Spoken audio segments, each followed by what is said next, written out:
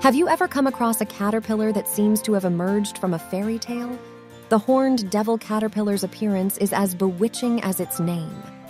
Contrary to its fearsome look, the horned devil caterpillar's horns are harmless and used for defense against predators. They are actually soft and flexible. These caterpillars showcase a striking color palette, adorned with patterns that warn potential predators of their unpalatability or toxicity. As the caterpillar grows, it undergoes multiple molts, shedding its old exoskeleton and revealing a new, larger one underneath. After its final molt, the horned devil caterpillar pupates, transforming into a pupa. Within this protective cocoon, a remarkable metamorphosis occurs.